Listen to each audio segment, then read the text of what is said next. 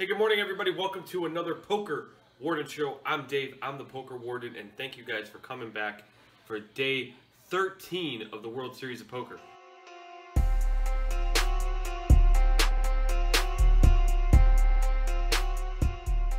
So we got one recap. We had one World Series of Poker bracelet winner yesterday, and that was in event number 18, the massive field in the $565 PLO. Here's who ended up winning that final table and taking down the bracelet. The only bracelet given away yesterday was in the $565 PLO, and that was won by Tyler Smith. Tyler Smith needed only one hand heads up in order to take down the title. Tyler received his first World Series of Poker bracelet and $224,000 for the win. Congratulations to Tyler on his huge win and outlasting that field of a little over 3,000 entries. Congratulations to Jason Stockfish, who I mentioned in yesterday's video, who is from the Cleveland area. He finished in second for a little over $170,000. So congratulations to him as well. Moving on, that's going to wrap up the recaps. Very quick, very sweet. I like it. We're going to move up to our first update of the day, and that came in event number 20, which was Flight B of the Millionaire Maker. We mentioned yesterday that Flight A had more entries by 200, and I mentioned that we were probably going to outpace last year's total entries.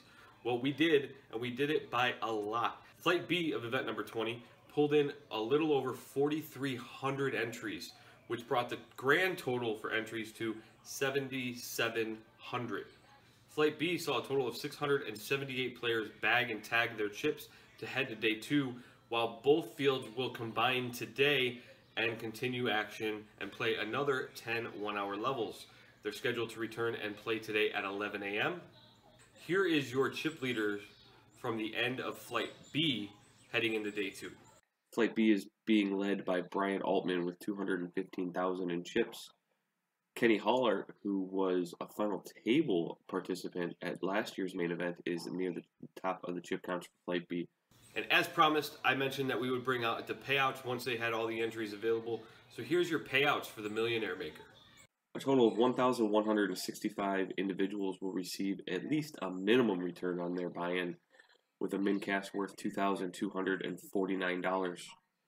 With 1,187 players returning today, that means an unfortunate 22 players have to come back and will leave with nothing in their pocket. First place in the Millionaire Maker is a whopping $1,220,000 for their $1,500 buy-in. Participants who make the final table are guaranteed at least a six-figure payday, with ninth place paying $110,000.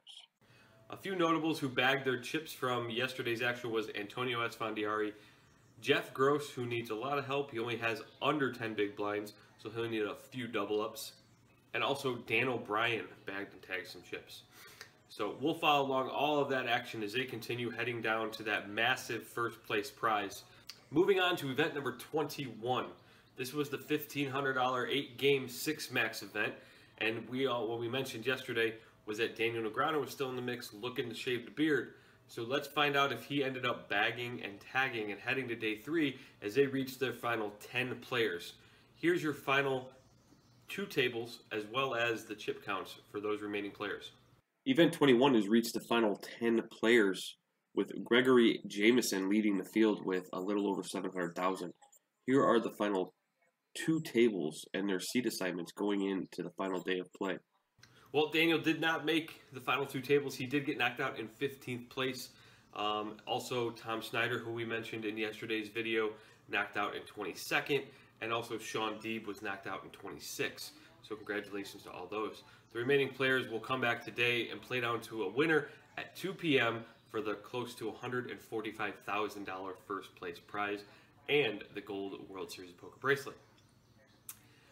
Next, we had the big one. We had a $10,000 championship start yesterday, and that was the No Limit Deuce to 7.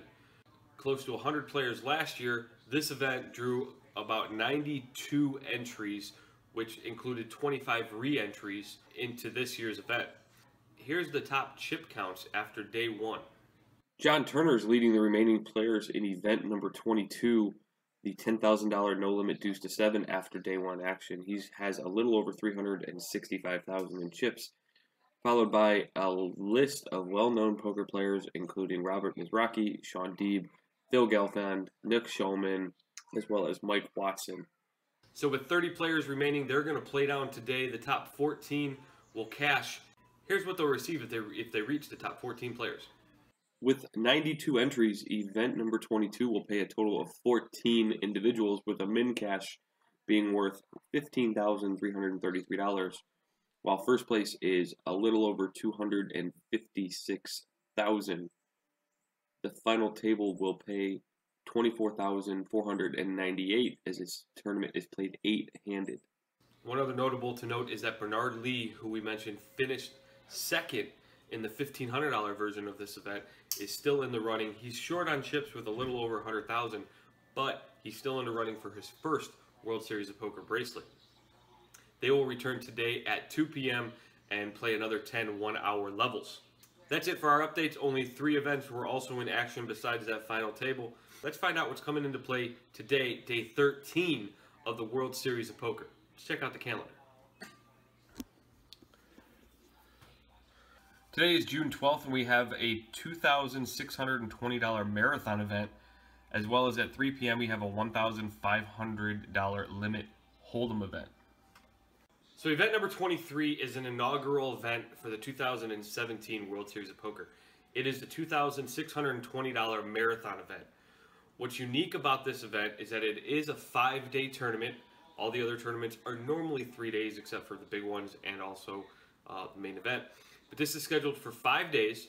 You start with 26,200 in chips, and also the levels are, instead of the normal 60-minute levels, or in some events even 30-minute levels, this is actually scheduled for 100-minute levels. So it makes for a longer tournament, makes for a slower structure. Blinds will start off at 50, 100, and play is scheduled for 6 levels today. Since this is the first year, we're unsure how many entries to expect based on last year's numbers. However, I'm assuming total entries are going to be in that 4-figure range, probably end up being between 1,000 and 2,000 entries. Play is scheduled to start today at 11, and again, they're scheduled for 6 100-minute levels. So 1 hour and 40 minutes is going to be each level. Good luck to all the participants who decide to partake in this year's inaugural marathon event. The final event starting today at 3 p.m. is event number 24, and this is a $1,500 limit hold'em event.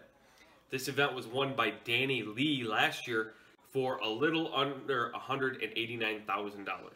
The event drew a total of 665 entries, so I'm assuming this year will be probably around 640, 650. Maybe it'll surpass it. Limit hold'em, it's kind of a rough draw, but at the $1,500 price range, we'll see how many entries we get again this year. I'm sure Danny Lee will be in the field as he will be trying to defend his title. So guys, thank you so much for watching again. That ends the day. We brought you the bracelet winner. We recapped the action from Sunday, and then we previewed the 2 events that were coming up today. Guys, that's going to do it for today's video. Thank you so much for watching. If you could please give my channel a big subscribe, hit that big red button so you can get notified anytime that I put up a new video, as well as give this video a big thumbs up. I really appreciate it. Again, thank you guys so much for watching. Until tomorrow's video, peace out.